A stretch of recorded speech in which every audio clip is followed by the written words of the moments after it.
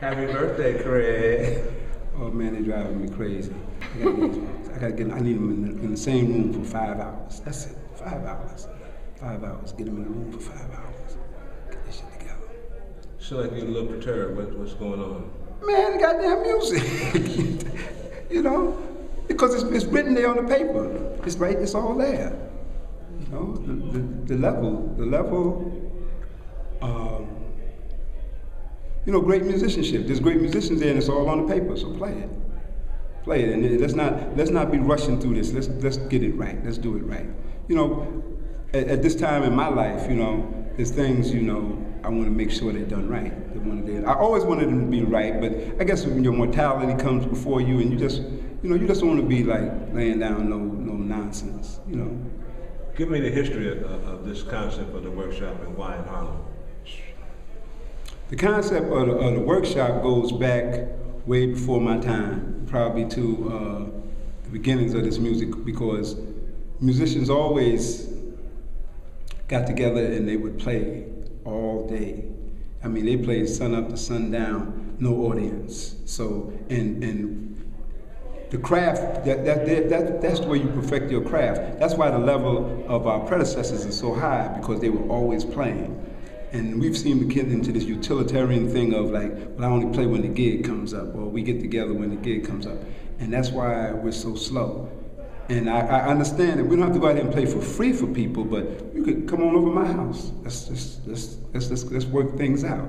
You know, I mean, you hear things about like John Coltrane, how Freddie Hubbard, Wayne Shorter, Charles Davis, all kinds of musicians would go over this man's house and they would share, they would get things together. You know, Mingus always had people come working things out. Warren Smith, who was a teacher of mine, he had a composer's workshop. You know, it's where you really cut your teeth on your craft, and also it's where you network with your future colleagues for life. You know, like in this ensemble, I've been playing music with Richard for a long time. I've known Richard maybe 50 years. I've been playing music with EJ for years, and we all were in these workshops with people like Sam Rivers, Bill Barron, Jackie Byard, Frank Forster, who else had? There's so many people who've had these workshop things. It's not uncommon. It's just it needs to happen in Harlem more, and it needs to happen.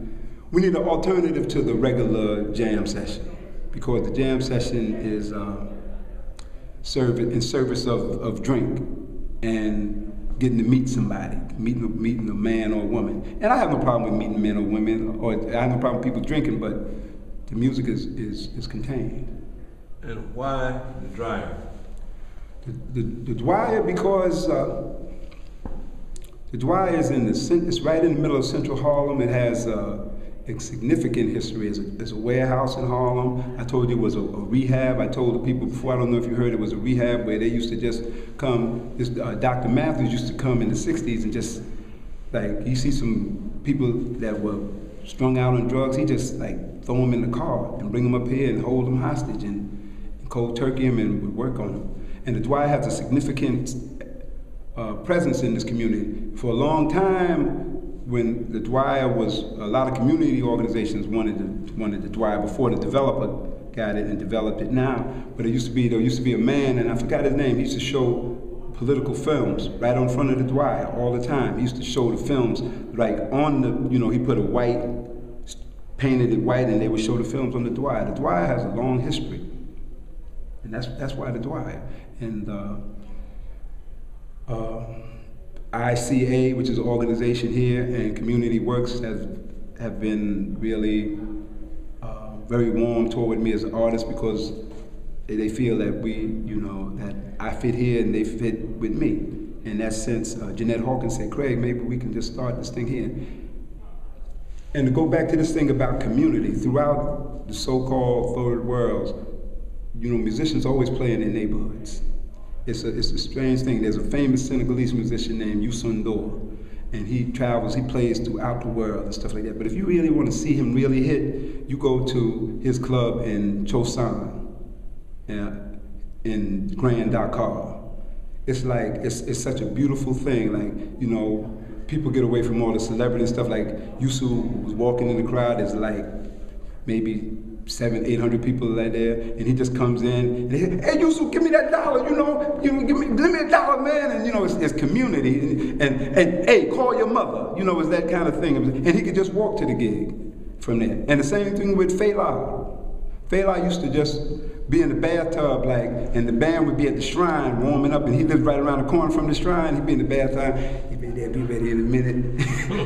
and he rolled in there about 1 o'clock in the morning. Or you know, when we travel to Cuba. The Cuba, you know, it's having that music in the community. Like they're playing down the street. It's that star. It ain't about that star thing. Like old Big Head Craig and them playing down the street. Let's go down there. And he owed me some money anyway. You know. And so that community base, I think it feeds us. It feeds the people. I always thought that I'm not naive that I can't, you know, change the world, but I thought I might just give some people, inspire some people to think about something. And you talked about the whole spiritual essence of the music. Can you some more elaborate on that?